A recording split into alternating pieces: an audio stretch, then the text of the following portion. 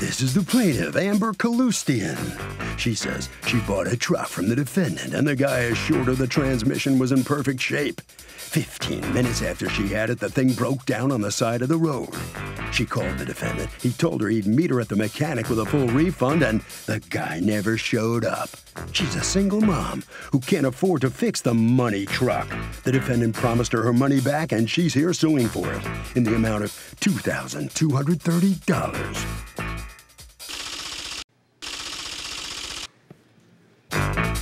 This is the defendant, Dwayne Ferriulo.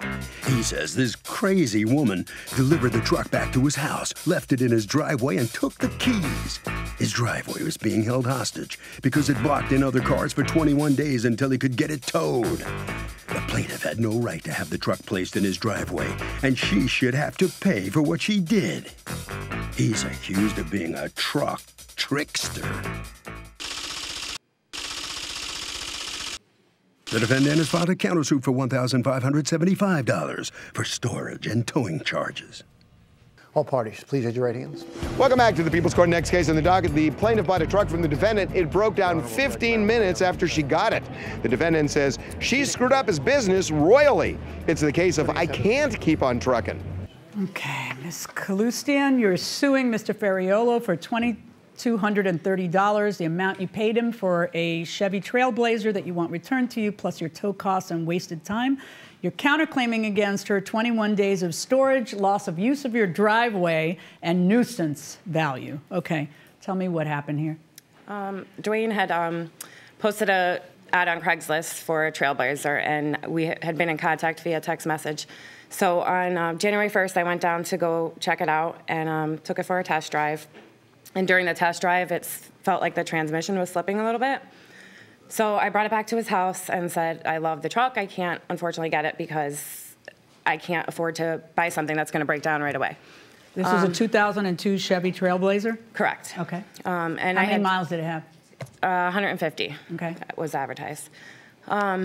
So we actually talked for a couple hours, and he continued to tell me that, it wasn't the transmission, call my mechanic. So I did. I called my mechanic, and he said, it sounds like it, but, that's your risk. I can look at it first thing on Monday morning. Why don't you just run in another direction with you? Well, because honestly, Because it's a pretty color? No, I really like the truck, and I thought it was, a good deal with the low miles on it. So he had agreed, he wrote a contract with me saying that if anything major was to happen to it, he would refund me the money. Okay, let me see it. Let me see exactly what the contract says. Yep. Just the word That's major? The actual if anything original major contract. happens, who's going to decide what major is? Transmission is not shifting on its own, but all gears are working. If cost of repair determined to be mechanical and repair cost is over $1,000, okay, I will take the truck back or pay reasonable difference in repair. If I take the truck back, a refund will be issued. Return of the truck in the same condition, physically, mechanical. Okay, all right. So it's pretty spelled out there. So we went through with the contract. And you paid how much for it? I paid $1,980 total. Okay. So I was starting to drive it home. I got 15 miles down the road, and I was on the highway, and the whole truck lost all its power. So I pulled it over to the side of the road. I called him immediately and told him I broke down. He was asking what was wrong with it. I said, I have no idea. It lost all its power.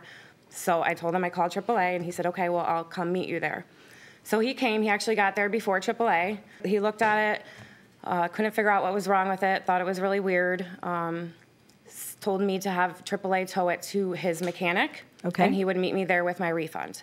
Because at that point, I wasn't even able to get home. You had just bought the car 15 miles ago. Right. So the tow truck driver came, brought it to his mechanic, who nobody was there. Nobody was expecting the car. At that point, it was like 8 o'clock, 9 o'clock at night. Or no, I'm sorry, it was like 7. But this was New Year's Day, so. Yeah, why would anybody think anybody was going to be there? Dwayne didn't show up there. He wasn't answering the phone. I have all my phone records of me calling him while we were there with the tow truck. How many times did you call him? 16 times. Right. Because I didn't know what to do, and the tow truck driver was like, well, I can't, where do you want me to leave it? So his house was only like 4 miles from the mechanic, so I said, well, we'll bring it back to his house. So we went to his house. He I'm still trying to call him. I called the police. They weren't able to help because it is a civil matter.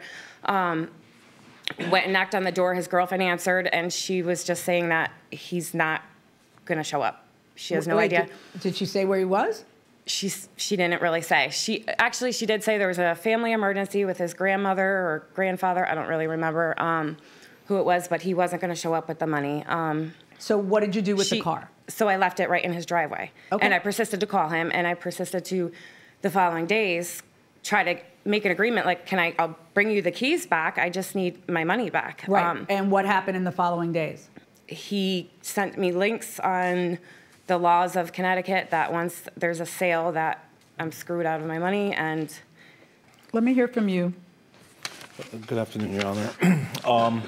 She came to look at the vehicle. It was told to her in advance that the transmission was not shifting on its own, and while she was trying to make her decision, I've done some research, and that's a common problem with those trucks. It's a $50, $60 part plus an hour labor to put it in. And the warranty was based on if it was not if it was something that was more of a major problem, then we would deal with it at that point, either, if it was a major repair. She paid over $1,000 less than the fair purchase. Did you ever what happened that day? Why didn't you show up at the place? I did show up. I went to where the vehicle had the problem. I couldn't figure out what it was. While I was there, my phone fell out of my pocket when I was looking under the truck and trying on the side of the highway at night, trying to determine what the problem might be. The AAA driver did come, and we asked him to bring it to my mechanic. I went home, and then I went straight to the mechanic. I was sitting there for about 30 minutes waiting for her. I couldn't call her because my phone was on the side of the highway, the phone that she had the number for. Then I got a call that my grandfather passed away. How'd you get a call? I have two phones. Why do you have two phones? I just have two phones. I have two separate lines. One's an old phone I had, and then I got a new contract under a different company, and I still had a contract left on it, so I just had two. Why didn't you just call her with the other phone you had? I didn't have her number. And his girlfriend was on the phone with him. Come on, man, why did you go home first? I went home to go get some money. I was going to refund her money. She was going to Well, then the next day, why didn't you refund her money? Because at that point, she blocked my driveway, and I have pictures. Blocked your driveway? She brought you the car back, and it was in front of your driveway. That's fine. But if you're going to refund her money, there won't be a problem, right? There's a fluid spill that I couldn't tell where it was from. I wanted the keys to see if it was from the truck or the tow truck. She told me it started pouring out of the truck. Where's the truck right now? The truck was blocking my driveway for 21 days. I finally had to have it towed.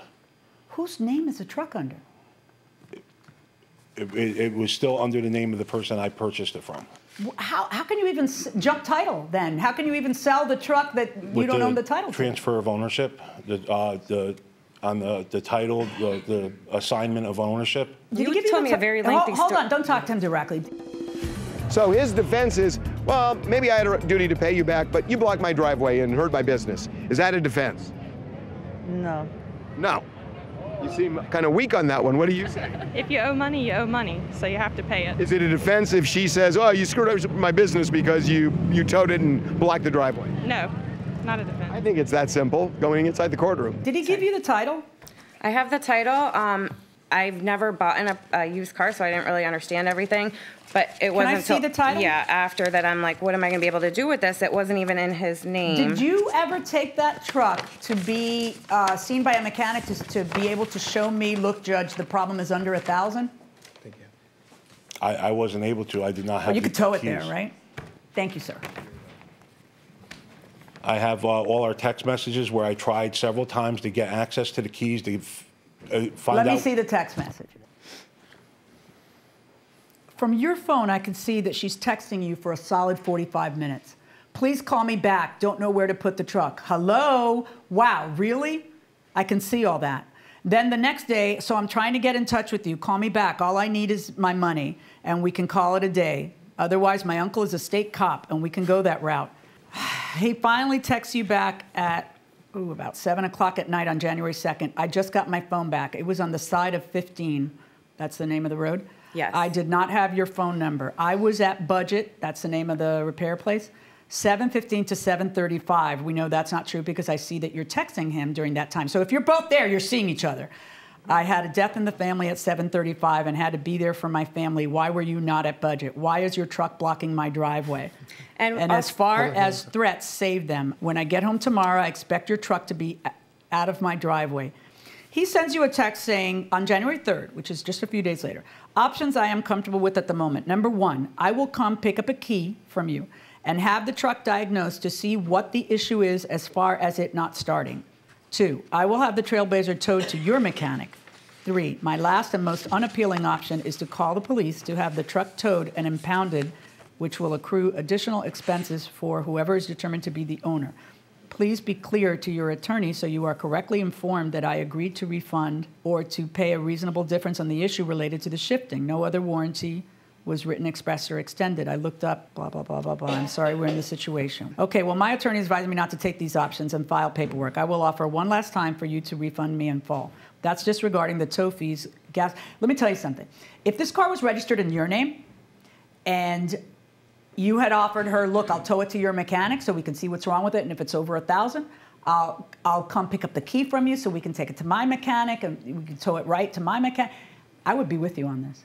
But you have a second and totally other additional problem, which is that you're jumping title. Daily Motors sold it to Primetime.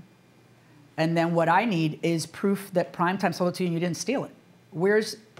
Is that what you're saying this is? Why wasn't this signed by Primetime? That's the way the then it's jumping title. You're not giving her a clean title. For that reason alone, the lady deserves her money back because you didn't give her a clean title. You can't do that. You're causing her problems with registering the car. Where did the car end up again? The car got towed by a tow company. I called the company that was closer to her. I mean, there's value to the truck no matter what. Why would you get rid of it and just kind of... Because she was refusing to take it, and I had no way of moving it. I know, but how are you... Well, you do have a way of moving it, Sweet Pete. You could... You do. Like she'll give you the key as soon as you give her the money. Can you prove you have $100 in tow costs? And you're not getting gas and time wasted. That's you know, fine. you bought yourself a real pickle when you knew that there was a problem with this thing. Well, it was definitely a very valuable lesson learned. I thought you had AAA. Why were you charged for the tow? Because I only have so many miles that AAA covers. It's a basic membership. I think it covers the first 5. I'm ordering you to return the $1,980 plus the $100 in tow costs. On your counterclaim against her for $25 a day of it blocking you, I think it was nervy of her to leave it at your house. I think it was more nervy of you to get rid of it like that. It's what puts us in the position that we're in today. I am ruling against you on your counterclaim. Verdict for the plaintiff.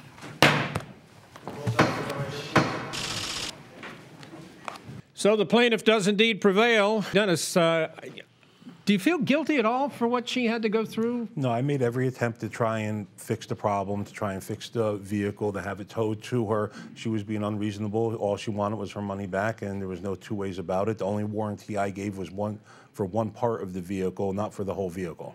Well, it certainly sounds like you did not do right by her. It's the way it came off in court. And obviously you lost big time. Yeah. Sorry about that. Well, you must sign some documents outside. Thank you very much for being here. Now, here comes the plaintiff, Ms. Kalustian. How do you feel about this? Good. You feel good? I do. You're smiling? Finally? Yeah. Did you learn anything through all of this? Not to purchase a vehicle through Craigslist. Okay, that's one way. Yes. Good enough. All right, well, thank you very much. Thank Sorry you. you had to go through all of this. I'm glad it's done. That Thank you. way. Harvey? You know, Doug, everybody thinks that either you get a warranty or you don't. The fact is, even if somebody isn't offering a warranty, you can always try and negotiate one. That will do it for this case. Litigants for the next case on the way into the courtroom right now.